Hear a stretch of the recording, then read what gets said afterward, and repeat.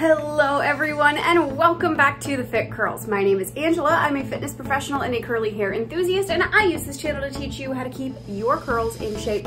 So don't forget to hit that subscribe button and the notification bell next to it so you don't miss a single thing.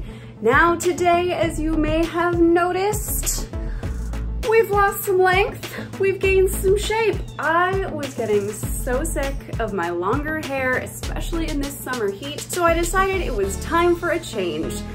And I did that change myself. Ready to see how I did it? Hit that thumbs up and let's dive in.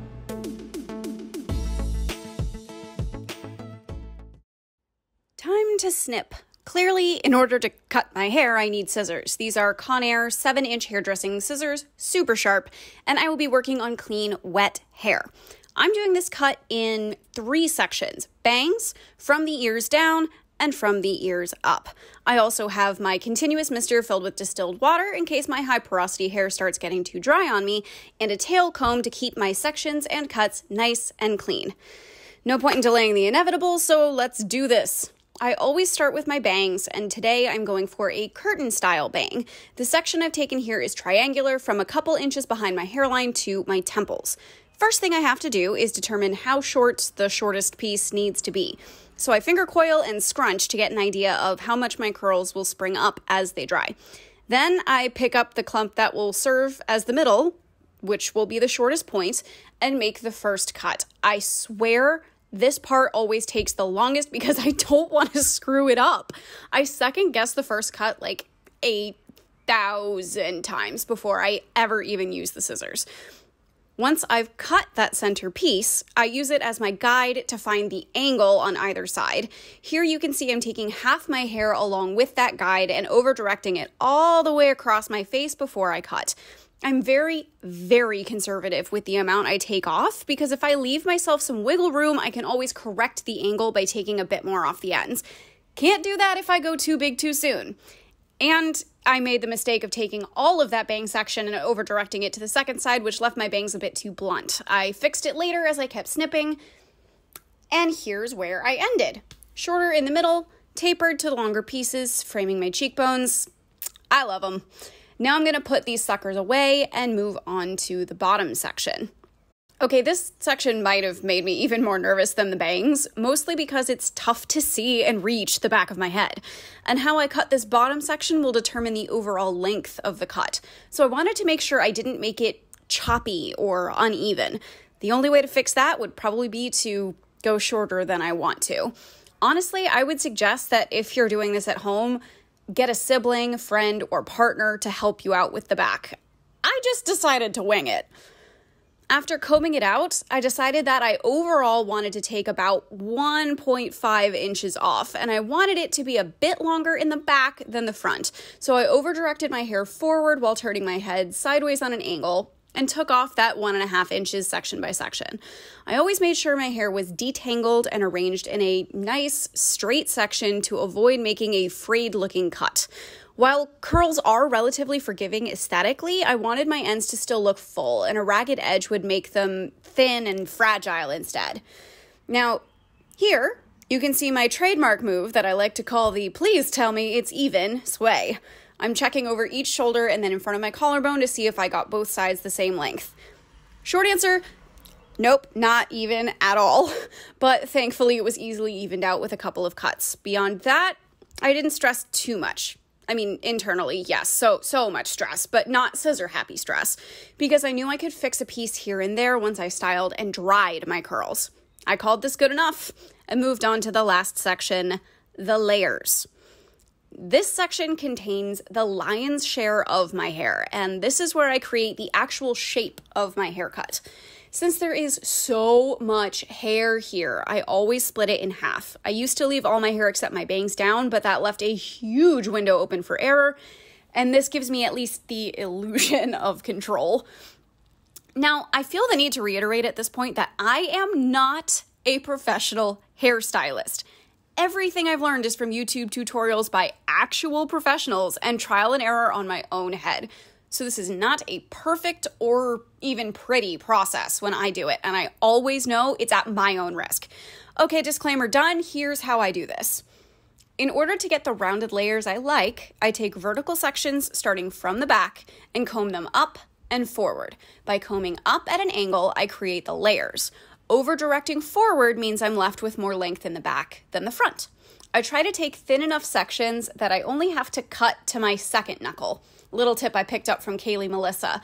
It makes it easier to get a precise cut and harder to cut myself with the scissors. Did that once. It's not an experience I want to repeat. And now on to the point that a lot of you are probably wondering about right now. Why the heck am I cutting my curly hair wet? Well, there are a couple reasons for this. One, I have a lot of hair, so going curl by curl would take me approximately 2,000 years, and I do not have the patience or prolonged focus for that. Two, I like to see a really strong and clear shape in my haircut, so cutting it wet is the best way to ensure I get the look I want. And three, I know my own hair. I know where it's curliest versus where it's waviest. I know where it gets heavy and flat and where it practically grows upward. And I know how it dries when I set it. Once it's dry, I always go back in and adjust a piece here and there to refine the dry shape, but I wouldn't get the results I truly want if I didn't cut my hair wet first. So that's why. All right. Both sides have been layered up, so now I just briefly double check the stacking before styling. I'm using two of my favorites from Curlsmith to set my curls how I always do, which will give me the right conditions to check and fine-tune my shape. Now is not the time for product experiments. Not gonna lie, I'm already enjoying my new ability to use less product thanks to having less hair. As always, I'm brush styling for maximum definition in the least amount of time, and today I'm using the Be Hairful brush. Now, as I styled, I did notice a couple outlying pieces that hadn't quite made the cut. Pun somewhat intended, I'm so sorry. So I cut what I noticed and then left it the heck alone. As far as the style itself goes, I'll link a playlist above for you guys so you can check out some of my styling tutorials, and stay tuned for a new one next week. Woohoo! Now that I cut actual bangs again, I like to make sure that they're as defined as possible, so I often finger coil them with a little extra water and the leftover product on my hands after I finish the basic style. It takes some extra time, but I like the finished results a lot better when I do it. After that, I just pop a couple clips in at the crown of my head for volume, and then I am ready to diffuse. Y'all ready for the dry results? Ta-da! At this point, all that's left to do is a little tilt on each side to check how the layers fall and to dry cut any pieces that look out of place. I did wind up only cutting about 3 clumps off camera. Overall, I am so happy with how this cut turned out. I haven't worn my hair this short in decades, so it will definitely take some getting used to, but I couldn't be more thrilled with my summer hair. Let me know what you guys think in the comments. Now, if you've never cut your own hair before and you are really nervous to try this, find an appointment with a professional and tell them what you're looking for. What I went for is tapered or curtain style bangs and round layers ending at about my collarbone length. So if you want this cut, you can ask your stylist for that. Otherwise, feel free to follow the steps that I did. I'm clearly not a professional, but I've been practicing on myself quite a bit, and I'm really happy with how this cut turned out. And with that, we have come to the end of today's video. What did you guys think? Go ahead and drop a comment down below with any of your thoughts, opinions, and impressions of this video, as well as whether or not you would ever actually try and cut your own hair. I'm always curious, and I'd love to hear the discussion in the comments. Now, if you enjoyed this video and you want to see more DIY hair solutions like this, hit it with a thumbs up. Not only does it really help to support the video and the channel, but it gives me a better idea of the kind of content you guys want to see so I can make the Fit Curls the best fit for you. Now, if you haven't already joined the Fit Curls family here on YouTube, hit that subscribe button and the notification bell. Feel free to share this video with your friends if you enjoyed it, and don't forget to join the Fit Curls family all across social media. I spend the majority of my time on Instagram and TikTok, and the content I post there is usually quite a bit different than what you'll see here on YouTube, so make sure you're not missing a thing and join the family everywhere. So with that, thank you guys so much for watching this video and continuing to support the Fit Curls.